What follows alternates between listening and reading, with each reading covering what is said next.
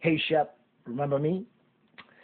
Based on your wrestling, your overall top game, your passing, and your wicked guillotine, and above all, your competitive spirit, you getting your ass out there on the competition circuit and laying it on the line, I am awarding you your purple belt.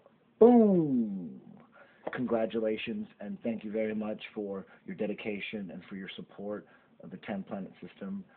I expect big things from you, and keep hearing great things about you from Brian, especially. He recommended the purple belt, and I looked into it, analyzed you a little bit, and no doubt you're in that purple belt dimension. Congratulations.